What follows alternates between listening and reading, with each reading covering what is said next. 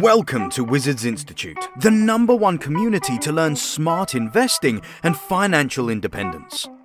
All right, today I'm very excited to have as our guest Warren, who runs a very popular YouTube channel commenting and analyzing Tesla, amongst other topics.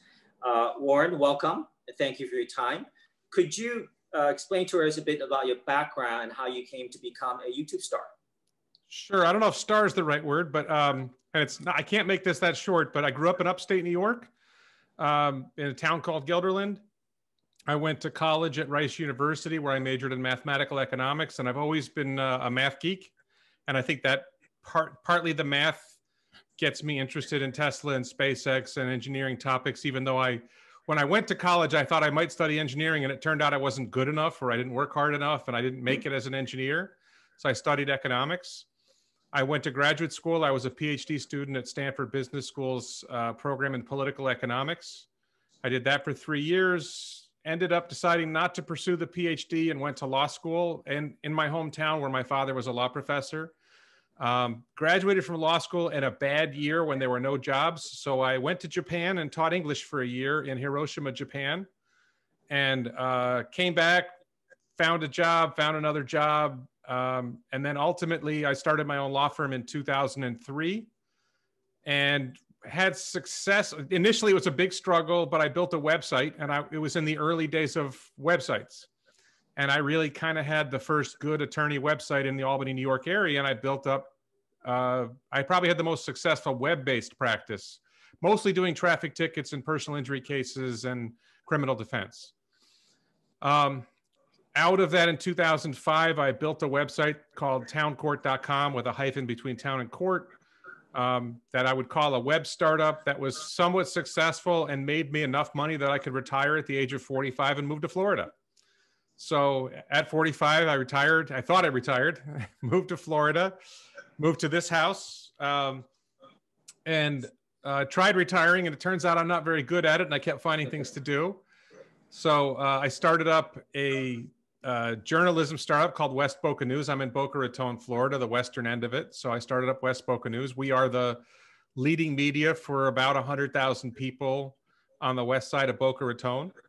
And then I tried becoming a realtor. I tried starting up a law practice here. That kind of didn't go anywhere. I still have some cases, but I'm mostly retired. I still do some cases in New York. Mostly retired from both. I started up as a realtor, been very unsuccessful as a realtor. I've had a couple transactions, but not very much. And then it's a little more than a year ago, I've had a YouTube channel for a long time. I've made videos from time to time, and I've had a couple of successful videos, but nothing spectacular.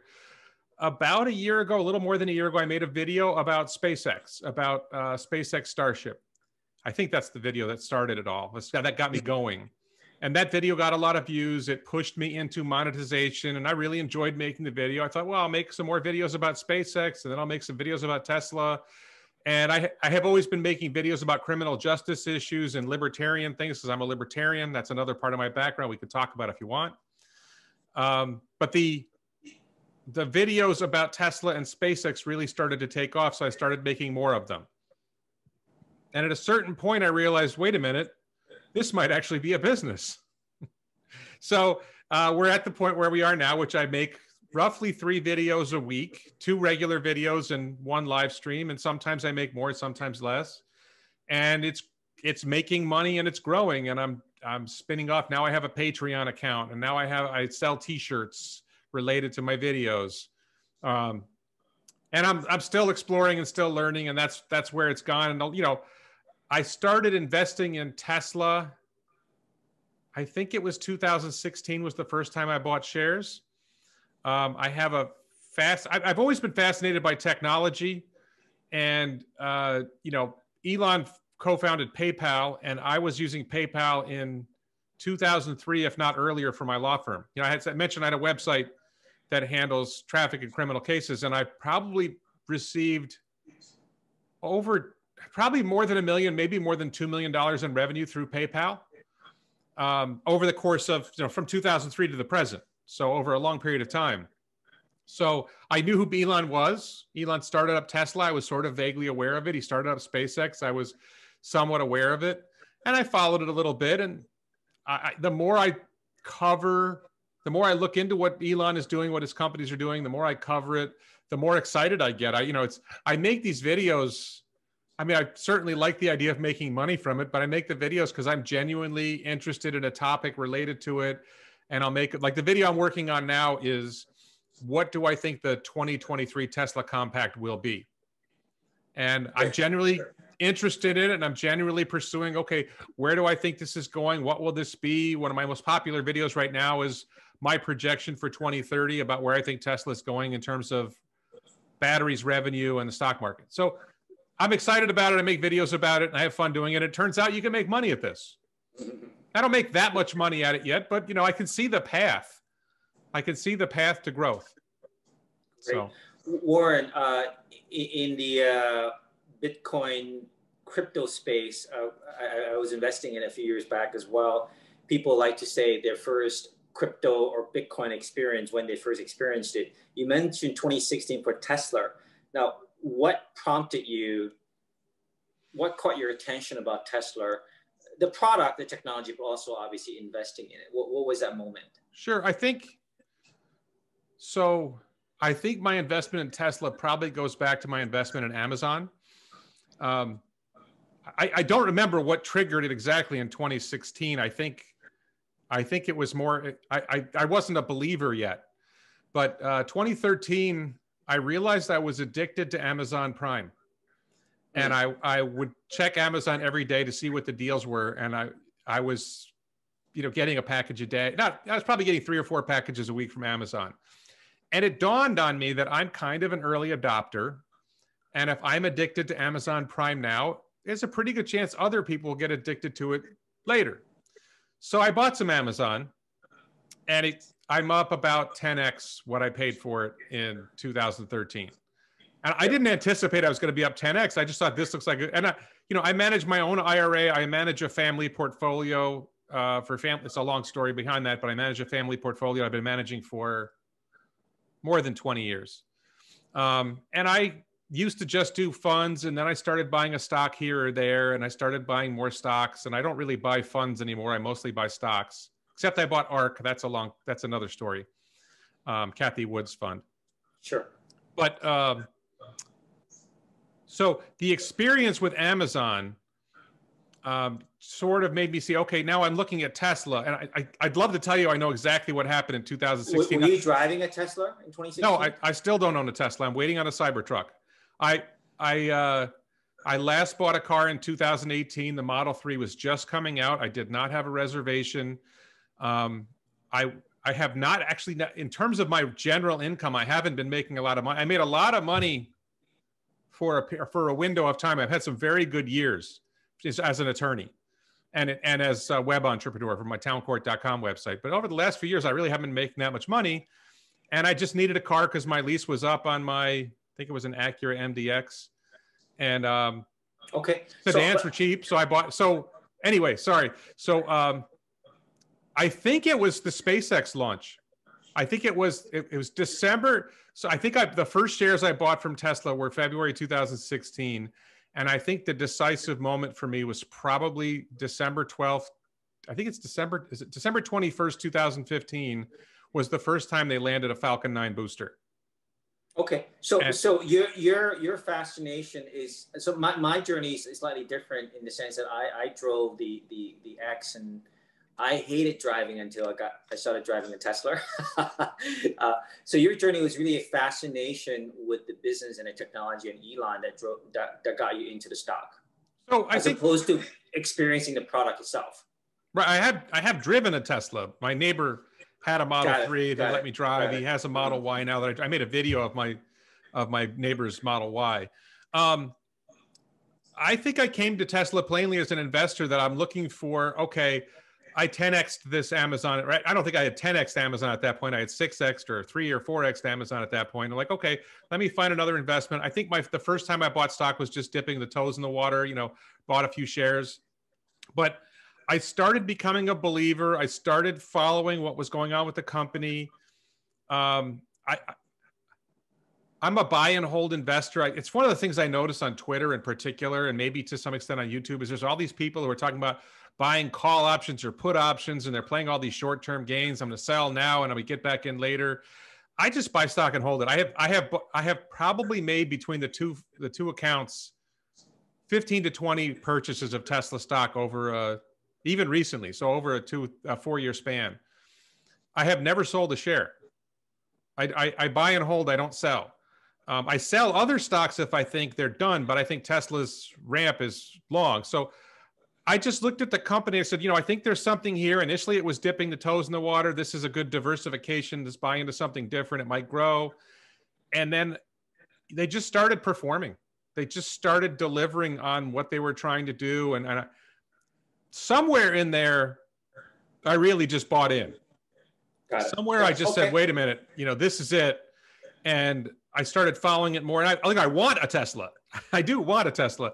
But, I don't actually drive that much. I actually think a Tesla would be wasted on me, because a Tesla should be driven by somebody who drives 25,000 miles a year. I drive about 10,000 miles a year.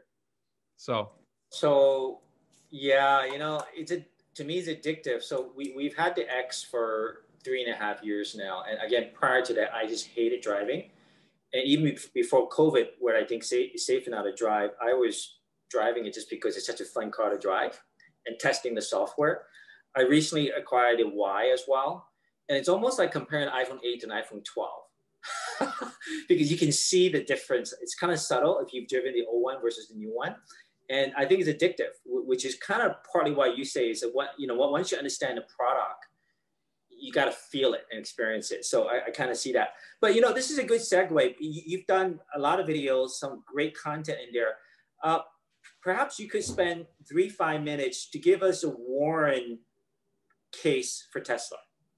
Sure. Well, plain and simple, I have driven Teslas. I read reviews of them. Go to the Wall Street Journal. Dan Neal, I think is his name, called the Model Y the best car in the world.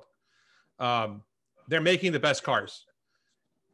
I think that you have to look at, to me, it's a future thing. It's not, they are making the best cars in the world, but it's more about the future. It's where is the not just the car industry, but where's the transportation industry going over the next 10 years, let's say. So it's easy to think about it in terms of sticker price. And then you say, well, Teslas are expensive. Okay, yeah. But then if you look at things like total cost of ownership, Tesla wins. The Tesla Model 3 is less expensive to own than a Toyota Camry over 5 years. And the further out you go, the bigger the advantage.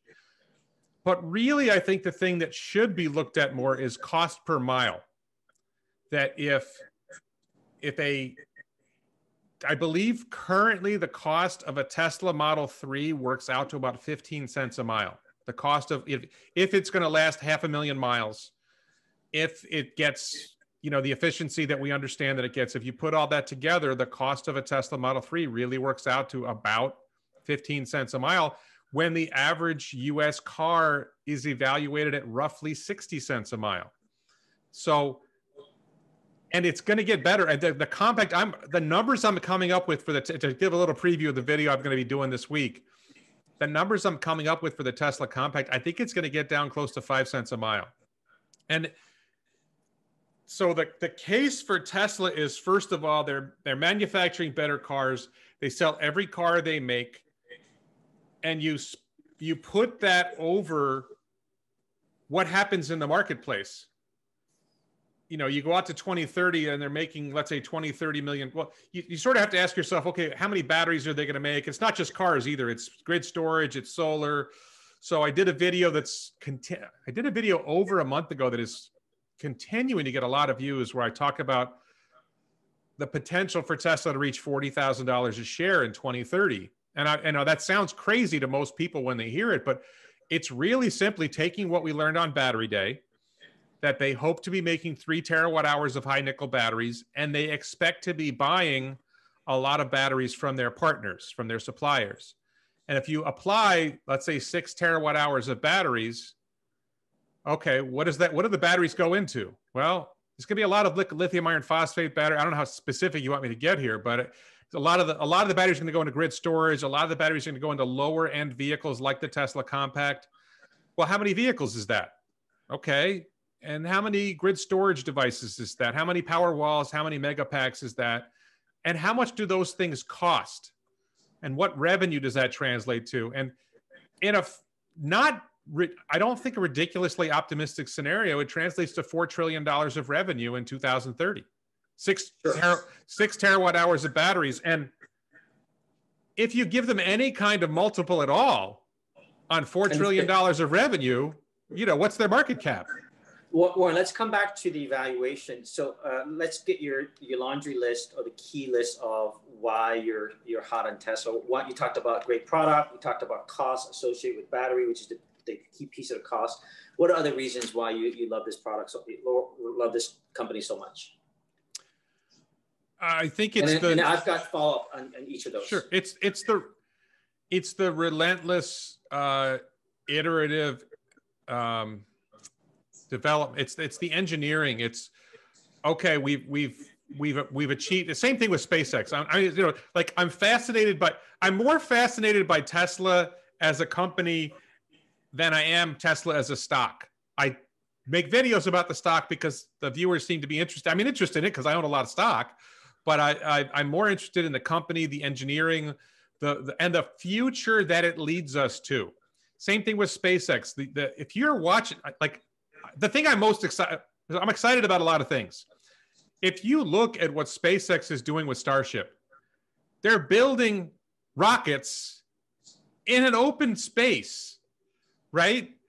And they're blowing them up, and then they build another one. And actually, they're already building the next 3, and they blow it up and clean up the mess and stick another one out there. And they, you know, where everybody else is afraid to have something blow up, Tesla's like, well, that's going to happen. And, you know, they keep blowing them up and crashing them until it works. And that fascination, it's a fascination with a totally, well, there's Elon's first principles approach, which is where do you want your atoms and how do you get them there? Instead of this is how we do things. So what other ways can we do to get the atoms in the right position? You know, just as an example. And then, okay, we tried that. It didn't work. Let's try something else. Let's try something else. Let's try something else. Let's keep trying. What worked? What didn't work? What can we learn from this? That rapid innovation, that aggressive engineering, that commitment to making it better and better and better. The commitment to saying, wait a minute, are we at a local maximum? Can we try a different approach? Can we do better?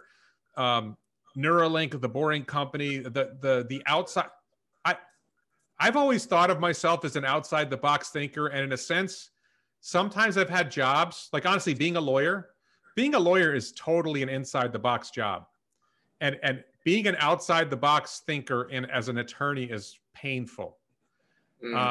And as a real estate agent, I think it's somewhat painful. And as when I worked for a judge, when I worked for an insurance company, outside the box thinkers don't really fit. And I love watching what Tesla, SpaceX, Boring Company, Neuralink are doing because they're basically just totally outside the box. And that is what advances technology. Humanity is just doing the same thing over and over again without learning from it doesn't get you anywhere. So that's what excites me about everything Elon's doing and some other companies too. Other outside of Elon's companies. Yeah, okay. We talked last time we had a conversation, we briefly talked about the software and the services. Maybe you could share quickly your views. And I know you've got some specific views on insurance on where that's going. Case in point, the Morgan Stanley analyst finally, I guess, turned around. Adam Jonas. The main banks seem to be a bit slower to catch up, but in the recent report, you know, did a sum of the parts and really he valued the different pieces, and his rating pretty much have caught up to. Well, now it's behind again, but maybe you can talk through your views on the different pieces of Tesla that, again, specifically your views on software and the services potential. So, sorry. Give me 1 second here. I don't know what I just did. What did I do? Exit. I'm like screwing this up. Okay. So first of all, I think software for Tesla, different people mean different things by it. There is one overriding software piece that matters more than anything else, which is full self-driving. Full self-driving leads to robotaxi. Robotaxi leads to a transportation revolution. Robotaxi leads to insane profits. Yep. There are other software things people talk about, like using the Tesla as an entertainment platform and people downloading video games or doing other things on the screen in the Tesla. And I think that is I don't want to say it's nothing, but I think it's tiny. I think it is trivial compared to robotaxi. Insurance, I don't know if you wanted me to talk about insurance now or later, but so let me just address this idea that like, people are going to download games on their Tesla. When I'm in my Tesla or I'm in some robotaxi, I've got my phone with me. I'm used to playing games on my phone. I have an alternative platform right with me. I don't know that the gaming platform in the Tesla is such a compelling experience that it's going to take me off my phone. And the other thing is, when you look at this device, right, there's a billion of these, right? Maybe there's 2 billion. I don't know how many smartphones there are. Between iPhones and Androids, there's, a billion or more probably. It's going to be a long time before there's a billion Teslas, probably never. So the volume that the platform is going to achieve, maybe there's going to be 100 million of them in 2030. That's a little optimistic. I think it could happen. How many people are using it for gaming? How many people are using it for entertainment? I don't think that's a big driver of the value of the company. I'm not saying it's nothing. I think it's something, but I think it's something other car companies don't really have, but I think that's fairly small. I just think I could go in great depth about why robotaxi is one of the big reasons I think Tesla is revolutionary. So I could go into great depth in that, and I'd be happy to talk about Tesla insurance. I have very strong opinions about that too. Yeah. I think some of your videos and others have covered FSD quite extensively. So maybe we'll put that aside. And I think your views on insurance is a bit different. Maybe you can talk about your views on that. Sure. I think you're less optimistic than the conventional wisdom on this, right? Right. So you always got to be careful when Elon disagrees with you. Yeah. So I disagree with what I've heard Elon say about insurance. I believe he said something like he expects insurance to be, 20 or 30% of vehicle revenue. And I think that insurance goes to zero. I think insurance matters in the short run while people are buying cars, because if other insurance companies are pricing Tesla insurance high and Tesla is able to undercut them because it has better data about the driver, then Tesla will be able to sell insurance for less. And that makes the car more attractive to the buyer. If there's an insurance option that isn't outrageously expensive and is less expensive than other cars, which it should be, Teslas are in general safer than other cars. They have lower crash rates. They are safer in terms of crash protection, so they're less likely to have injuries. I saw there was a really bad wreck near me where the Tesla was just driving down the road and a BMW was going 100 miles an hour and crashed. Tesla was making a left turn, had no idea that 100 and some mile an hour BMW was barreling the other way. And the driver, one of the passengers in the Tesla was killed. It was a hit on the passenger door. The driver walked away uninjured in a 100 mile an hour side impact crash. I think everyone in the BMW was killed.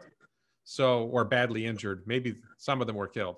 So I think they're very safe. They're very good at crash avoidance. There's a lot of good reasons. And the people who tend to drive Teslas tend to be safer drivers. So all those factors together, it should cost less to insure a Tesla. And if other companies won't charge less to insure a Tesla, then Tesla can charge less to insure a Tesla. And there's another benefit that Elon talked about, which I buy into, which is as they process insurance claims, they learn how to make the cars better so that they're easier to repair. So I buy that. But the problem is, if we go to a robotaxi or a full self-driving model, and if we believe, and I do believe this, that self-driving will be better than the average human driver, then it will be 10 times better than the average human driver, then it will be 100 times better than the average human driver. It doesn't take very long to get to no crashes or very, very few crashes. And if you have 1/10 the number of crashes, then you have 1/10 the number of insurance claims, and the insurance costs 1/10 as much.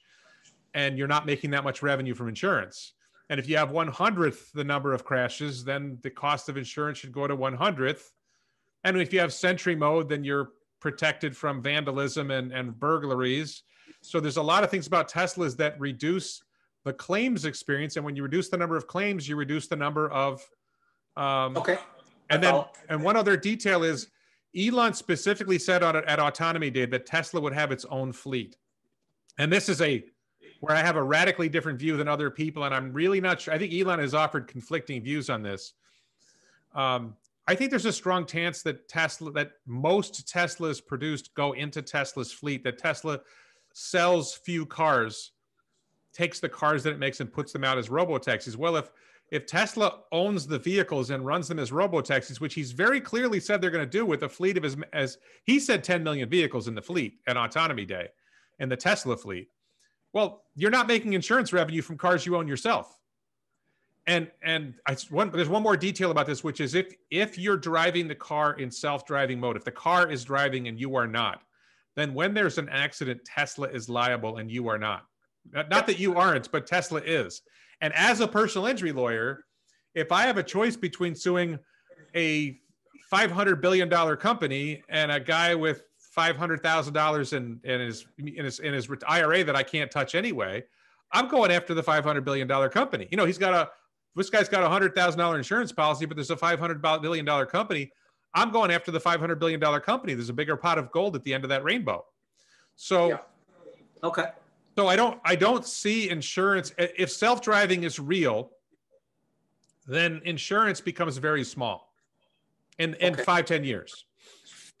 So Warren, we've covered quite a bit here. I'm going to take a pause here, maybe rephrase or summarize, and also comment and ask some follow-up questions. Okay, and maybe even I'll maybe comment a bit on entertainment and insurance. My personal view as a user, okay, as a customer. And I'm going to respectfully disagree with what you said in terms of the potential. I've had the X for 3.5 years, and I recently, less than a month ago, got the Y. And I've slept in the car with the blow-up mattress for 6-7 days now. Camping mode, New Jersey. Okay. That's my dream with the Cybertruck. That's my dream with the Cybertruck, because I want to camp in it.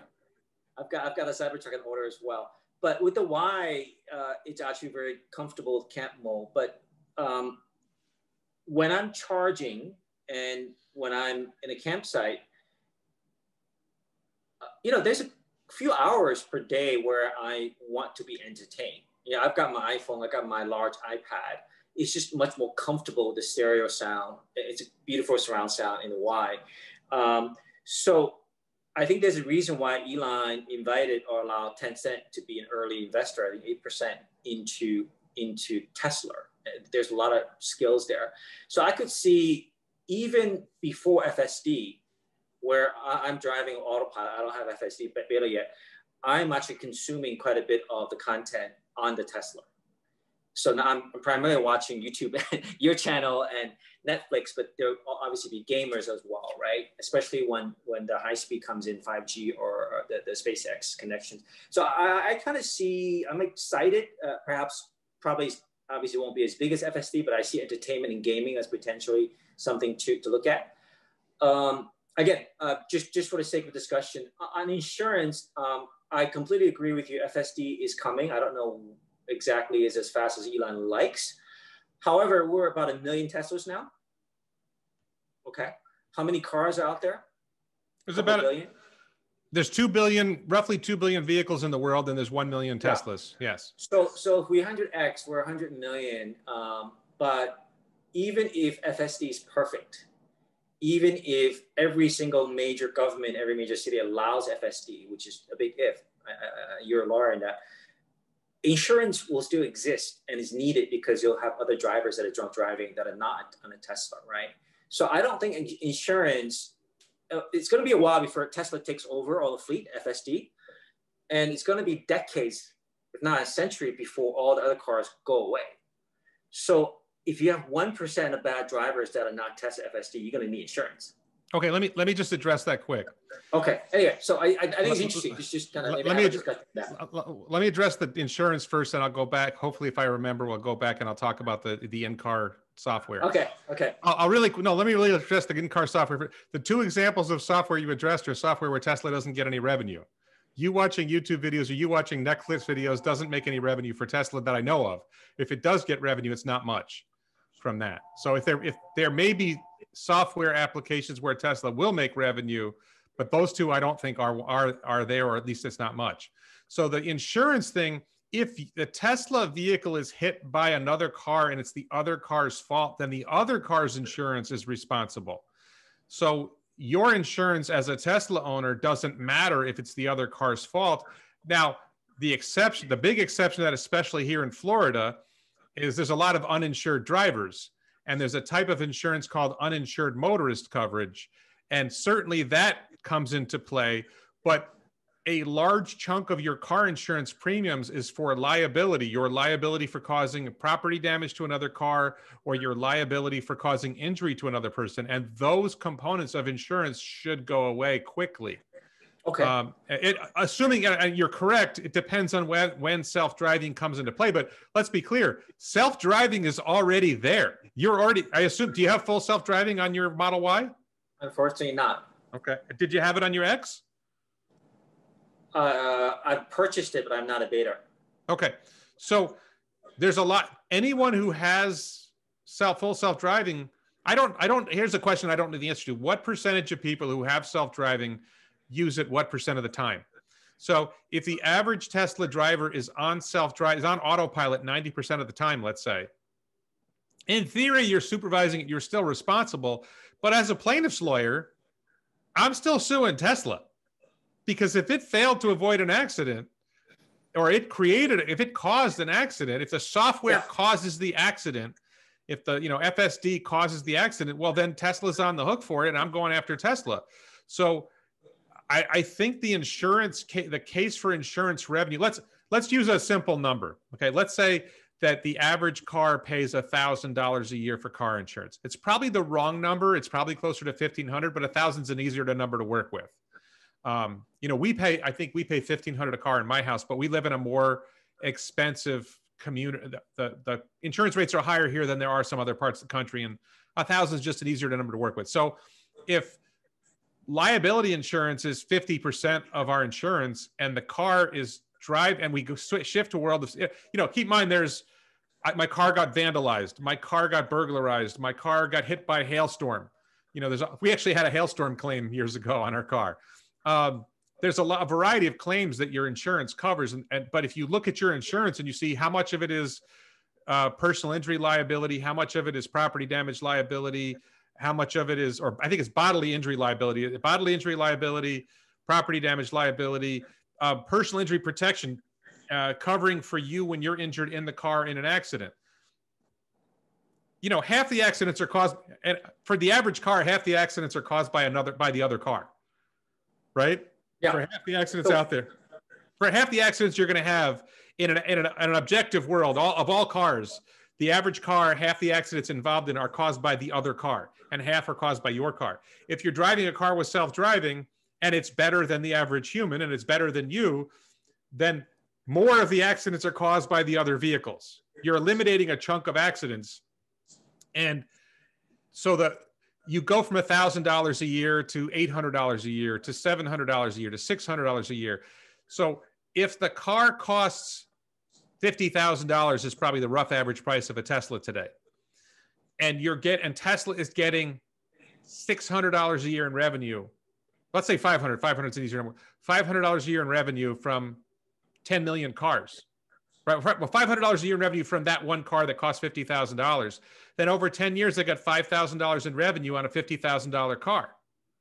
Now you compare that to the $30,000 a year that Elon says the car is going to make from Robotaxi.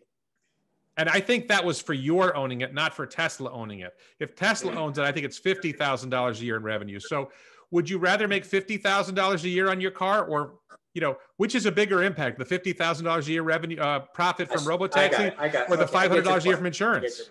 Yeah, I think you're right. I think it's not that it's zero. It's just that relative to the potential of FSD, it pales in comparison.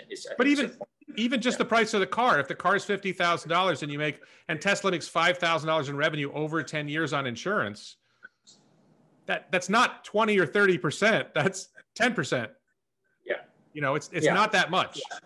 Yeah. FSD is a big well revenue generator. That makes sense to me. Okay. And obviously I'm talking to a DUI lawyer as well. So it's I'm sure you understand the space much better than we do. Well, I mean, you know, that's another thing we could talk about is one of the most amazing things about the FSD revolution is how much, I say this, I don't mean it in a negative way, but the damage it will do to so many industries, including drunk driving defense, personal injury cases. That's a fascinating component.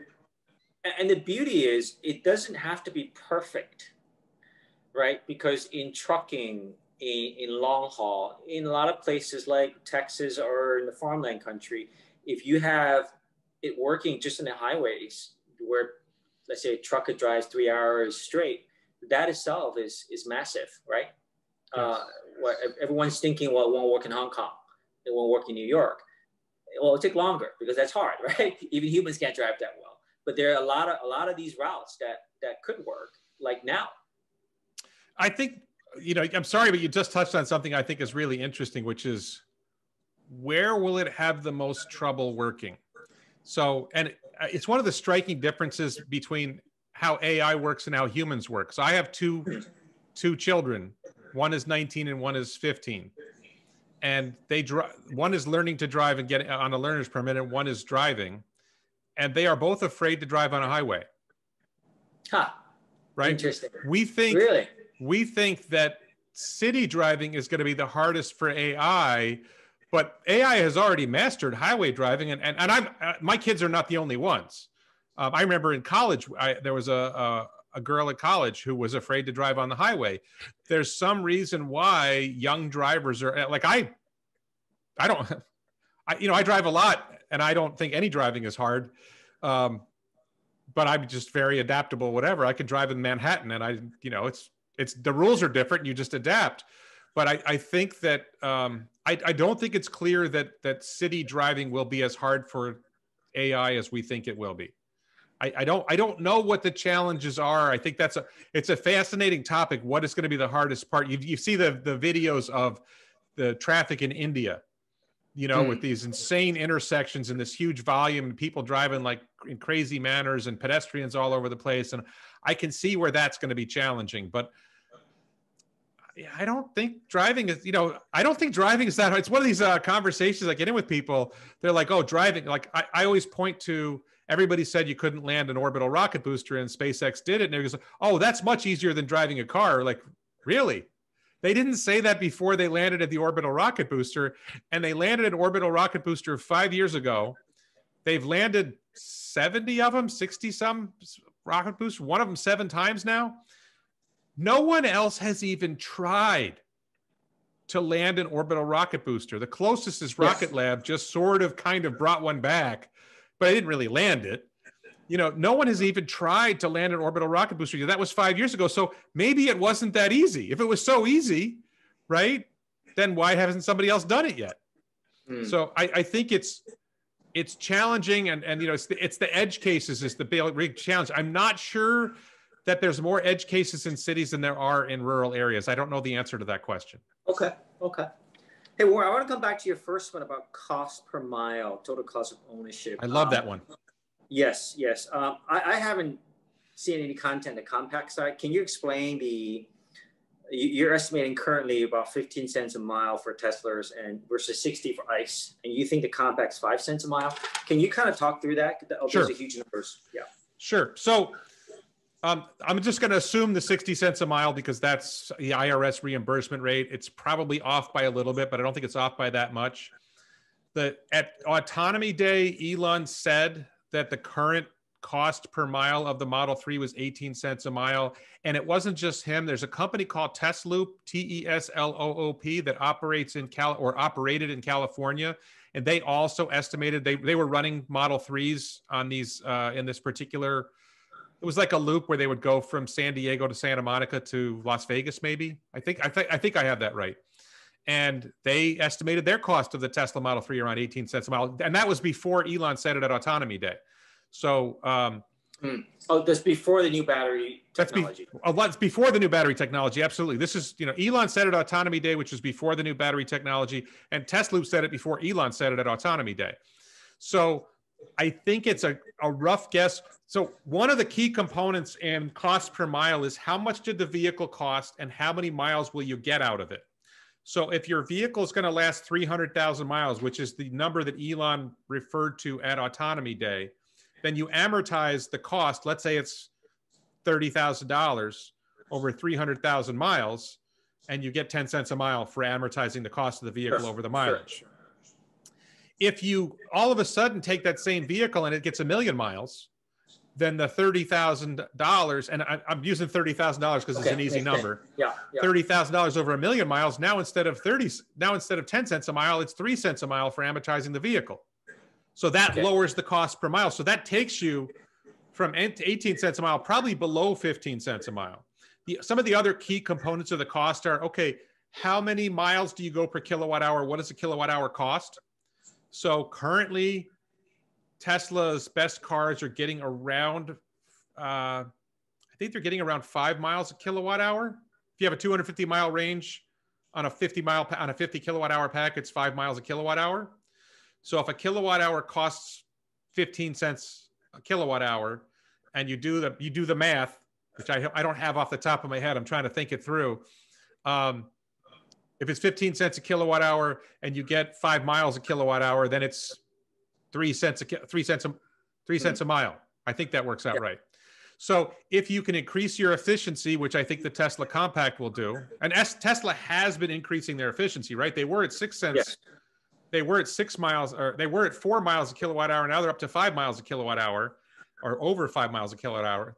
No, so the Model S is 4 miles a kilowatt hour, right? Because it's 408 miles or 402 miles on a 100 kilowatt hour pack. I think the standard range plus is 260 miles on a 54 kilowatt hour pack. So that's getting close to 5 miles a kilowatt hour. So I think the Compact is going to be closer to 7 miles a kilowatt hour. That's another conversation. So if you get that number, the number of miles per kilowatt hour up, then you're reducing your cost of electricity per mile down. You're taking the cost of electricity per mile down. Then you get things like tires. Like currently, a lot of cars are using 18, 19, 20-inch wheels. The tires are very expensive. It's $400 for a set of tires. Elon has said they're going to use low rolling resistance tires. I think the Compact is going to be optimized for efficiency. So if you are able to get tires that last 100,000 miles instead of 50,000 miles, and if you're able to get tires that are more fuel efficient, which smaller, I'm working on this video right now. Car and Driver did a test on a Volkswagen Jetta, I think, or a Volkswagen Golf, where they did 15, 16, 17, and 18 and 19-inch wheels. And the 15-inch wheels were 10% more fuel efficient than the 19-inch wheels. And they actually had better acceleration. So if you design the car to be more efficient, and if you get that 1 million mile range, if you get the lithium iron phosphate battery cells cost less per kilowatt hour. So, with all the engineering changes, you get the vehicle weight down. There's all these things they're doing. I just basically ran, I don't remember the calculations off the top of my head, but I ran the numbers and I was able to get I think there's going to be multiple versions of the Compact. And I was getting the European hatchback that Elon talked about down to 5 cents a mile, between amortizing the cost over 1 million miles and the more efficient terms of energy. And then you're spreading, instead of buying 20 sets of $400 tires, you're buying 10 sets of $100 tires because the tires on smaller wheels are less expensive. And you put all that together, and I think, that was kind of rough math I was doing, but if I'm off by a couple cents and it's 7 cents a mile, it's still amazing. Yeah, roughly it makes sense. Yeah. And that matters for robotaxi, because if you're in the long run, the goal is to get I'm expecting when robotaxi finally becomes live, it's going to be $1, $1.50 a mile. But that's not really revolutionary, right? It's when you get the cost below 60 cents a mile that the average car owner says, why do I own a car anymore? And then it's like, well, if you can get the cost down to 10 cents a mile, can you imagine? I mean, just take a step back. If you're watching this video, or just take a step and think of, what if the cost per mile of transportation dropped? Personal door-to-door transportation dropped from 60 cents a mile to 10 cents a mile. how much does that change the world? And it's really hard. It's really hard to get your head around that one. It's not as easy as you think, but and then you say, well, what if we did a van and the van seats 20 people and it goes on long distance trips and you get the cost down below a penny a mile? Yeah. I mean, the environmental impact on that, because instead of having 2 billion cars and growing, you might only need a quarter billion or half a billion because of the utility, right? Well, there's another side to that, which is if you lower the cost of transportation that much, demand rises, right? You have the supply and demand curves. And if you radically lower the cost, then the demand goes up. And well, so with FSD, and instead of using it an hour a day, which is probably my average, you can use this 23 hours a day, 20 hours a day. I think practically speaking, there isn't, when you achieve market saturation, there won't be demand for more than, there won't be a lot of demand for a 6-hour window from midnight to 6 a.m. But yes, you can use it a lot more. But I just mean, if you're the average individual, let's say I live in South Florida. A lot of people, not me, but a lot of people in South Florida like going to Disney World. Right now, it's a big trip. You got to stay in a hotel. You got to drive 3 hours each way. What if a car pulls up to your door and takes you there for $20? Right? What if instead of the spending a weekend in Disney World cost you all that money and took you all that time, you were able to ride without paying attention, and it took you less time because the vehicle goes faster because there's a boring company loop tunnel that takes you straight there and you go 120 miles an hour, 150 miles an hour. And instead of staying at a hotel, you just ride home at the end of the day. It costs you less to ride home and ride back the next day, and it's quicker than staying in a hotel off property. It's just like, it's so mind-boggling and that's just one tiny example of how this could radically change the world. And then what happens is, instead of there being fewer vehicles, it may be the demand goes up so much we need more of them. It's hard to get your head around. You've got two opposing forces, but net it's good. It's positive. Well, it's fantastic for economic efficiency. As Elon said, it improved 5X's the economic efficiency of your simulation, but it's hard to get your head around. We can't know what demand would be if the cost of travel got down to a penny a mile. We can't even come to grips with that. Again, even before FSD, in the past, in an ICE vehicle, which I don't enjoy driving, Toronto to New York to Tampa, I would fly, right? Yeah. But partly because of COVID, but mainly because I enjoy driving a Tesla with autopilot, I'm pretty much just driving. I've driven Toronto, New York to Tampa, and I'll take my time, but it's enjoying, right? With FSD, absolutely, right? If I'm not time constrained, it makes a lot more sense. So I think that is a good vision that you painted, Warren. Appreciate Let me ask you a question. When's the last time you got an oil change? Exactly, right? Exactly. How often do you go to gas stations or charging stations? Do you charge it? You charge at home, right? Yes. Right. So every time because I still have a gas powered car, I still have a nice car. Every time I go to a gas station, I feel like an idiot.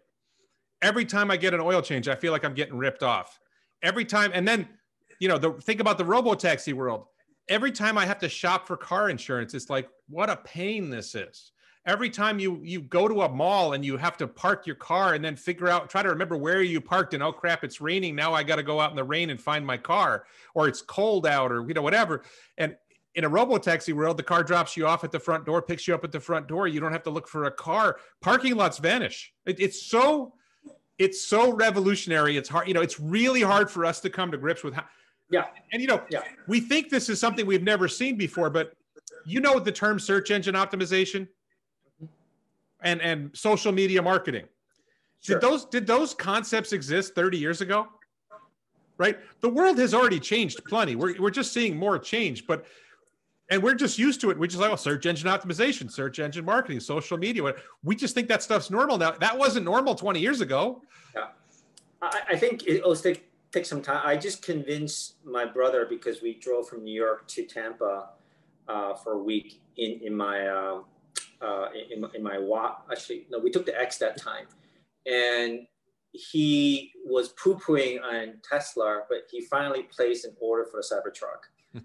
But But being an older gentleman and a bit old school, he refuses right now to buy FSD. I've got to bet on him that by the time the truck is delivered, that he will be upgrading at a much higher price FSD. Yeah. But it takes time. It takes time for folks that haven't.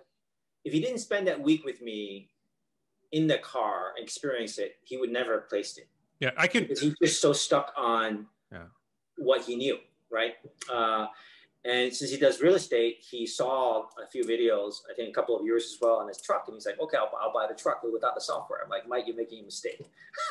Because you'll be paying more a year from now. Right? I think the thing that people, it's really hard to come to grips with, like appreciating how much you're saving on a per mile basis. Appreciating how, like, honestly, I drove the Model 3, I like driving gas powered cars. It's actually, I would say when I drove in the one pedal driving with a Tesla is actually I've been driving for a long time, and I like driving stick shift. I like driving, aggressively. I like driving sports cars. I like driving a regular car. And it is a little, I think the one pedal driving with a Tesla is a bit of an adjustment that I haven't made, because I've only done it a couple of times. I haven't really made that adjustment yet. I'm so used to, because I'm a mild hyper miler. I used to drive fast and be impressed at how fast I could go. Now my car has a readout of how my gas mileage was for the trip. And I'm always trying to maximize my gas mileage. So I'm coasting down to lights and I don't accelerate hard. And, I'm still playing games with that, and driving an EV is different.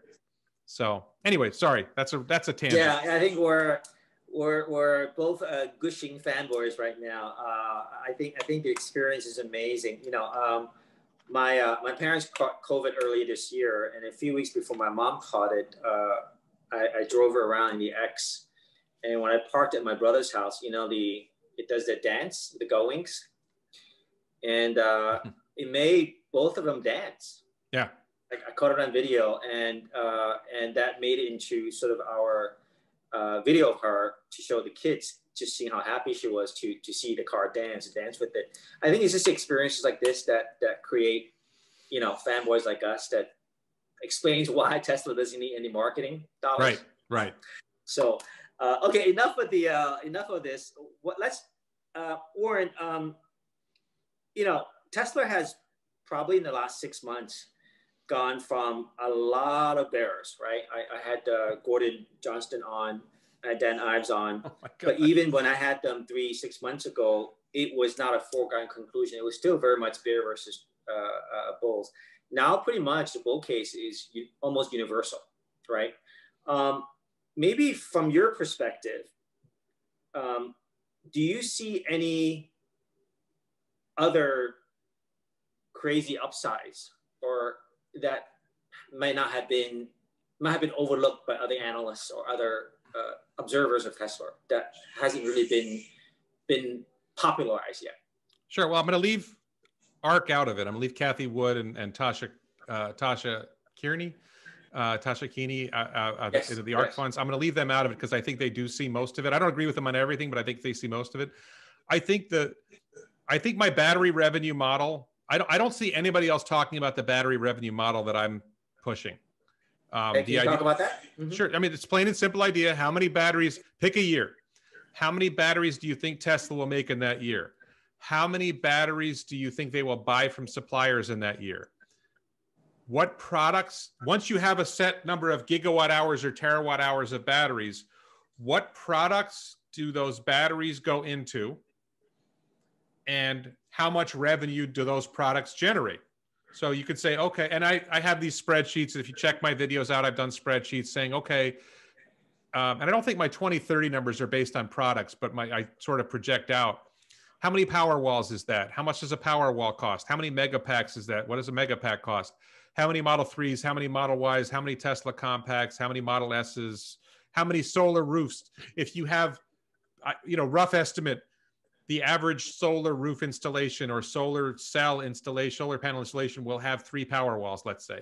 So how many, if you know you're going to have this, if your battery numbers say we're going to have this many power walls, well, then how many solar installations is that, and what revenue does that generate? And you just put those numbers together, and it's actually a fairly simple model. It leaves out the question of profits, of margins and earnings. which is, it's a big thing to leave out. But you can translate it fairly quickly into, okay, what's a good price to sales ratio or price to revenue ratio? And what does that, this is how much revenue I see the company generating. And you add in, you have an extra line for how much insurance revenue do they get, how much software revenue do they get. I treat those as fairly small. And you put those numbers together and you say, okay, this is how much revenue I think Tesla's going to generate in that year. And then you can look at their price. You can pick a price sales multiple. I use 10, which is probably generous. I'm not going to back off from that. But Apple's is over 7. And Apple is a more mature company today than Tesla will be in 2030. Okay, so and I believe if my predictions are correct, Tesla's profit margins will be higher than Apple's because there's so much profit in robotaxi, because the engineering of the cars, getting the cost of the cars down, cost of manufacturing the cars, and the price you're going to get for the cars. I think Tesla's going to be I think the profits, as Tesla scales up, the profits go, even without full self-driving, the profits go up. With full self-driving, the profits are astronomical. So I don't think it's crazy to do that. So that's one approach, is this battery revenue model. Okay. Another approach, that's one that I like. The one I truly believe in, which I'm not saying will happen, but it's just the one I should say that believe in it and I think should happen, is if Tesla goes to a model where they stop, I'm using the word stop loosely here, Tesla stops selling cars. And by stop selling cars, I mean they keep every car that they make and they put every car that they make into the robotaxi network. And in my opinion, when you get the cost per mile down below 60 cents, the size of the market is so big that you can't saturate it by 2030. You can't make enough robotaxis to saturate the market if you get the cost per mile down, the price to the user down below 60 cents a mile. You just literally cannot saturate the market in 10 years. No matter, as fast as they grow, they won't be able to make enough to get there. So, and then you look at profits and you say, okay, they're doing, let's say 60 cents a mile in revenue, and their costs are 5 cents a mile. Well, that's 55 cents a mile in profit. And the typical robotaxi does 100,000 miles a year. And you take off something for it, right? All right, you get to $40,000 a year in profit per vehicle. Then it's a question of how many robotaxis do they make? And how, if they have 100,000, think about this for a second, okay? I'm sorry, this is going to come up with an outlandish number, but if you're doing $40,000 a year in profit, and you got 100 million robotaxis on the road, right? And keep in mind, when you say, well, gee, that's too many robotaxis. No, the fleet is 2 billion. The global fleet is 2 billion. If each robotaxi replaces 5 cars or even 8 cars, you still haven't replaced the fleet. You're not even halfway through replacing the global fleet. So $40,000 a year in profit times 100 million cars. It's insane. And then you say they're still growing. What's the PE ratio on? I think that's 4 trillion in profit. 40,000 times 100 million, I think, is 4 trillion in profit. And a reasonable price earnings ratio for a company growing like that that's so successful would be 30, right? I mean, Amazon's price earnings ratio is 150. Apple's is around 30. Well, what's 30 times 4 trillion? That's $120 trillion market cap. So my $40 trillion market cap that I've been talking about is conservative by that standard. This is why the robotaxi scenario, and by the way, I should say, I think there's a model after the compact that gets the cost down. I said 5 cents a mile for the Tesla compact. I think there's something that comes after the compact that gets the cost per mile down to a penny a mile. Yeah, it could be something like the Akimoto. I'd place an order for that too, right? Like Akimoto, but better. Akimoto is nowhere. Or perhaps just acquire it, because a friend of mine actually got his order in California already. He's one of the early ones. It is a fun car to drive, something like that, because most trips don't have more than one or two passengers. So there's a lot of potential. let's talk about what. Wait a second. Did I lose you on the $120 trillion market cap? No. I see it. Obviously, we're both very much in love with the business. I want to maybe talk a bit about what could go wrong, because things always do go wrong, right? So maybe let's turn directions a little bit, Warren. What could go wrong to this amazing future we both see? Sure. The greatest threat to Tesla's success, which is also the greatest threat to the people of the world. It is also the greatest threat to the environment. If you believe that the EV revolution and the solar revolution is saving the environment, the greatest threat has been and always will be governments. And I've been saying this, I'm a libertarian, off topic a little bit. I'm a libertarian. I was the libertarian candidate for governor of New York in 2010. And I don't know where you're from, but you look Asian. And we frequently see people in American politics point the finger at either China or Russia. And I consistently reject these aspersions that are cast on China or the Chinese government or Russia and the Russian government. It used to be Japan, if you remember, that Japan was, competing with us. And there's people in Washington, D.C. are always pointing the fingers somewhere else. The greatest enemy of the American people, and really, I think the world population, is Washington, D.C. And it has been the greatest enemy of the American people has been Washington, D.C. for 200 years. Hasn't been a significant concern for the rest of the world since 1950 or so. As it relates to EVs and Tesla, Warren, China is the largest and remain the largest EV market. They're obviously pushing this hard. U.S. Teslas are made here primarily, right? So what would be the regulatory risk? I don't see EV risk regulatory-wise for China. I see a risk for Tesla, probably more so. I had a discussion with Dan Ives on this. But maybe you can talk about a U.S. side. What's the specific government risk to Tesla? Well, number one, there's we already see taxes on EVs in Australia, so taxing EVs.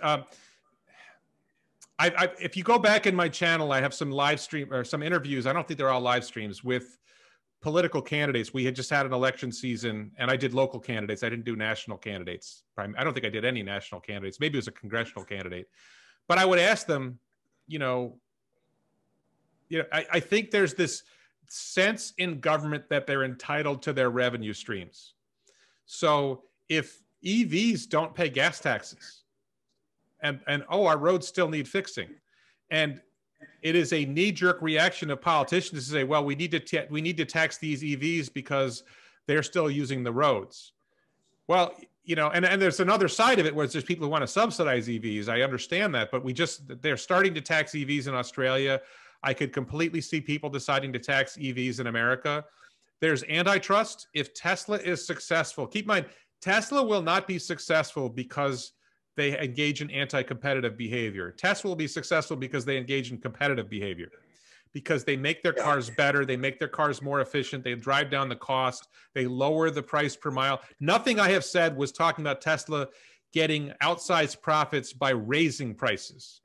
Tesla will get outsized profits by lowering prices, but government, people like Bernie Sanders, people like AOC, people like Robert Reich, they hate billionaires.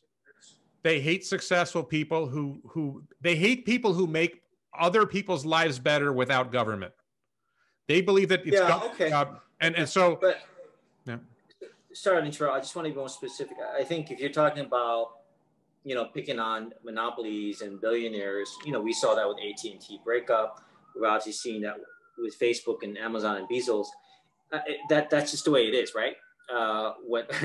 When power is concentrated, you need an enemy, just like China's an enemy for the U.S. In the case of Musk and Tesla, at 1 million cars, I think we're still quite far off domination. Yeah, but at 100 million cars and an EV, a robotaxi network where they're the only operator, you could see somebody saying, hey, wait a minute, this is a monopoly.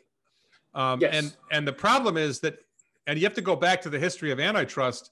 In antitrust law in America, antitrust laws were used by the established entities to fight against the upstart who was lowering prices. The story, that's the lie that is told to the American people and to other people, because I think the same thing happens in Europe and maybe it happens in other countries as well. I'm not as international as I should be. I lived in Japan, but the lie that is told to the people is, we are doing this to protect you from that evil corporation. And the practical reality is they're doing it to protect other evil corporations from the good corporation. And they're doing it at the expense of the consumers who are benefiting by the good corporation. I mean, look at Uber and Lyft. Uber and Lyft show up and the taxi operators get mad. Airbnb shows up and the hotel operators get mad. Well, who's providing a better service to consumers at lower cost? Right? Uber, Lyft, and Airbnb. Yeah. Who puts the regulation in the way? Was this done for the consumers? No, this was done to protect established interests. It's established to protect the taxi license holders. It's done to protect the hotel industry, which have bigger and better lobbyists than the upstarts. So, and I don't think Elon wants to have lobbyists. But Warren, I'm still not understanding. Maybe my head's too thick for this. I agree, taxes will come and taxes should come, right? No, they shouldn't. But in terms of things that Tesla is or doing that's supported by the government, whether it's US or Chinese or European, being clean, ESG, Teslas are locally made. I mean, it checks off a lot more boxes than, let's say, Facebook. Right? I agree. Of course, at 100 million, if Tesla is the only monopoly player, I think that might be an issue. Well, right? If they're lowering cost, if everything they're doing is making people's lives better, and you always have the option of taking your old. You can say the same for Amazon. I do. Yeah, and so they're getting shit. Right? I do say the same for Amazon. Amazon, I could go to Walmart, I can go to Target. I have the options I had before. Yeah. So it's expected that government will pick an enemy, whether it's a political enemy like China or sort of a giant like Amazon. But Tesla is so far from that, right? We're talking about 20, 30 years away. Okay, wait, you would say that, but Bernie Sanders, AOC, and Robert Reich and others are already targeting Tesla because, look, Elon, you could say that Elon is already the second richest. Is he the second richest man in the world or just America? I think the world. Yeah. Right. So, they don't like him. He's popular. He says things they don't like. It's stunning. I mean, think about this for a second. Has Joe Biden ever mentioned Tesla or Elon Musk's name? No. I mean, Donald Trump acknowledged Elon Musk, said he was a genius. Yeah. I think he picked on him a little bit too. He showed up for the SpaceX launch when with the Demo 2 launch. Yep. Right? Did Joe Biden acknowledge the amazing contribution SpaceX is making to the space program? Did Joe Biden or any Democrat acknowledge? I mean, and he has no basis to threaten Tesla or SpaceX because he needs. He did a Chevy commercial. He did a Chevy commercial in his campaign. Okay. He did. You know what? I see your point. I'm not saying he is a threat. I'm saying that government in general, and including other governments, including European governments, including Chinese government, that governments in general are the greatest threat. There's no competitive threat. There's no other company that poses a significant competitive threat to Tesla that I see. I don't see it. I mean, I suppose an asteroid striking the Earth is a threat, right? But I follow you. I agree with you. I think, for example, I'm a long-term investor in Tencent and companies like Tencent and Ali and to a lesser extent Baidu in China, like the FANGs here, are so dominant that I don't see anybody taking them down the perch, except if they piss off the government. Right. And they know that, and they know to play with the government. Yeah. And the government there are probably people in the Chinese government who own stock or otherwise benefit from the success of Tencent. Sure. And that's, I don't know. I do not know near enough about China to comment on Chinese domestic politics. It's the same thing, right?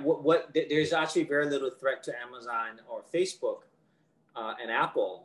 Right. If not for government, right? Just like there was almost no threat to AT&T until it was broken up.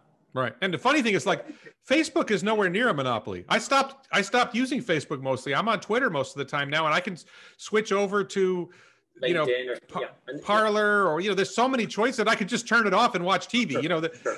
this notion that there's some monopoly that controls my life. You know, if Tesla has a robo-taxis, well, I still, you know, I could still buy a car until you make cars illegal, and there will always be some alternative transportation. It might just cost more, but yeah. And I do agree with you. Again, I'm not the expert here, but I do not see any competitor ex-China that is even close. In China, I haven't followed that closely, but because it's such a large home market and the Chinese are crazy innovators too, I could see, I mean, you can see some features, let's say from NIO, that are a bit more advanced than Tesla's even, right? I don't agree with that, but voice activation. That's cool. That's a parlor trick. Well, yes and no. Battery swapping, which works, but battery swapping is a joke. Listen. I'm not saying overall it's better. All I'm saying is that in this huge market with such competitiveness, I could see emerging a player that could rival in size and innovation as Tesla. But outside of China, I don't see anything. I think China is the most likely place that a competitor would emerge. I would agree with that. I don't see it yet, but I think, and this is one of those things. One of the misguided American views about China is China doesn't innovate, China just copies. If you listen to Jeff Don, China is the most innovative country when it comes to batteries. There's tremendous innovation in China. I don't know enough, but my impression of China is very competitive, great engineering, a lot of talent, and unlike America, I actually think that China is a more capitalist country than America, and that China rewards success more than America does, and it doesn't fault success as much as America does. And you're right. Yeah. You're right, but you're also right that probably you're 0.025% of Americans that think that way. So you're enlightened. I'm just, like I said, there is a propaganda machine operating out of Washington, D.C. and some other places that is constantly pointing the finger elsewhere.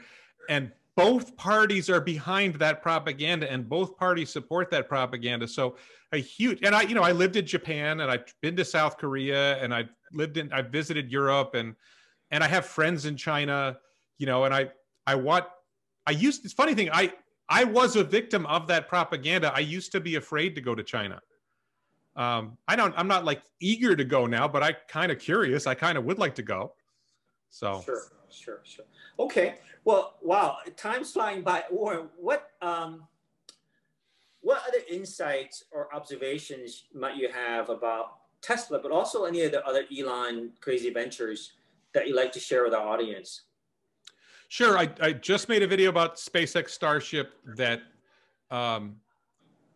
just like I said, that, you know, robo-taxi is going to lower the cost. What Tesla is doing is going to lower the cost per mile of transportation, you know, from 60 cents a mile that we currently face for owning a car down to maybe 5 cents a mile or less. Starship looks like it's going to be a success. And before Starship, without going back into the history of it being much more expensive, Falcon 9, the current workhorse of SpaceX, it's in the ballpark of $2,000 to get a kilogram to low Earth orbit. Maybe they've got it down internally to $1,000 a kilogram. Starship is going to get that cost down to $10 a kilogram to get something into low Earth orbit. It's going to be comparable to sending to, like, it's going to cost Tesla less to launch a kilogram into low Earth orbit than it costs you and I to send a package from New York to Shanghai. I mean, just like, you know, wrap your head around that. And the potential for not other costs, but launch cost for a Mars mission could get down to $10 million, where other people talk about $1 billion. The radical reduction in cost that SpaceX is achieving is mind-boggling. And today is Monday.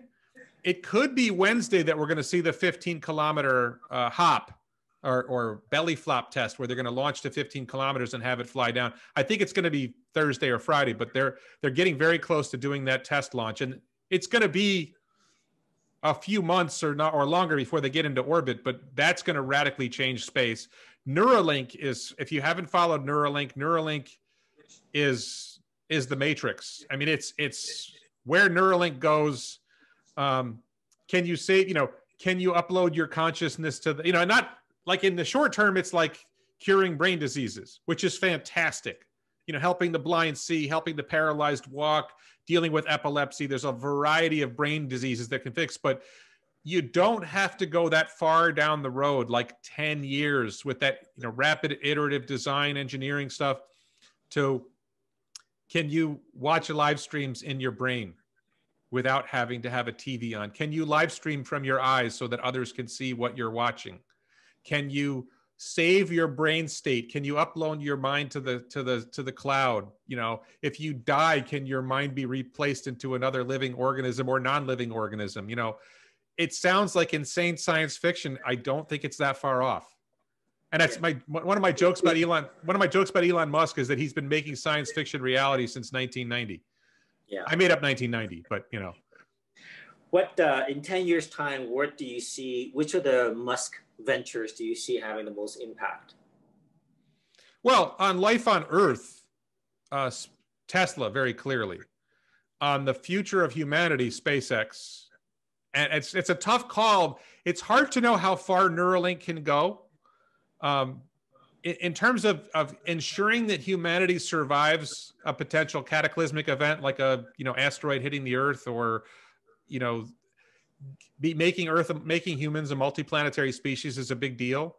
But from our changing, the average person isn't going to Mars, right? It'd be a million. There's 7 billion people on the planet. It'd be a long time before we get more than 1 million people off the planet. So for the average individual, that's sort of like interesting, but no big deal. If Neuralink is able to cure brain diseases, if Neuralink is able to do more than that, I think that's the most impact on human life. But it's all like, for me, it's thrilling. And the Boring Company is kind of like an ancillary transportation benefit. I think it's very exciting, but not as big as the other three. And then there's probably other stuff. I think I don't know if you saw my video on this, but Beyond Meat, Impossible Foods, the transition from using animals to produce meat to either using plants to produce meat or lab-based meat based on cloning cells, those can really change a lot of things in our world as well. There's a lot going on. It's really fun to watch all this stuff. It's amazing to see how much our world is changing, how fast, and I'm enjoying it. I love it. It's fun. Hey, Warren, I have a favor to ask you. Perhaps you could use your great intellect to make a video once you find the answer. So I once read a study that was done maybe a couple of decades ago by Cornell that said Earth cannot support more than 2 or 3 billion people on a comfortable way, before we kill it. Obviously, we're at 7.6, 7.7. We'll go to 10 billion soon. So to me, the biggest challenge just we face as humanity, whether it's climate change, pollution, hunger, poverty, everything ties back to population growth. Until we solve population, you can't solve all the major issues. So even if Elon completely succeeds in reducing pollution from cars, we cure cancer, 10 billion people just isn't really, the Earth is not enough to fit all these folks, right? So I completely disagree with the premise. Okay. All right. If we are able to stop, if we are able to use the planet more efficiently, then Earth can sustain a lot more people. And if we are able to expand into space, and we are able to sustainably, develop space in a way, then there might be room for trillions of people. Okay. When you look, Elon Musk is brilliant, right? If we had successfully limited population growth 100 years ago, we might not have Elon Musk. We might not have, people don't like Zuckerberg. I think Zuckerberg's amazing. I think Jeff Bezos is amazing. How many of these brilliant minds wouldn't have existed if we had limited population growth? Okay. So I don't buy the premise from the very beginning. That's Thomas Malthus. Thomas Malthus was wrong. Every time this debate comes up, the person who says that's the Earth can't handle it is wrong. Human ingenuity is the greatest force in the universe, and overcomes all of these concerns. There is no limit to the number of people. Maybe it's a quadrillion. I don't think there's a genuine limit to the number of people that Earth can support. That's great. So for your kids in mind, hopefully you're right. And if not, we have Bezos and Musk taking us to Mars. And Warren, this is a lot of fun. Our time is up. Can you tell us how we can reach you? Sure. I'm on Twitter at WR4, the number 4, NY as in New York, GOV as in governor. That's a leftover from my 2010 governor campaign. I'm on YouTube. If you search for Warren Redlich on YouTube, you'll find my channel. That's where I'm putting most of my time right now. And I can't think of any other. LinkedIn. Yes, I'm on LinkedIn. I don't really do much on LinkedIn, but I do accept. If you send me a LinkedIn request and say, "Hey, Warren, I saw you on YouTube," then I'll accept the link request. Great. Well, thank you so much, Warren. Thank you for joining us. Please visit Wizards Institute to access the blog summary of today's session, to learn more about other speakers, and to network with other investment wizards. Wizards Institute, the #1 community to learn smart investing and financial freedom.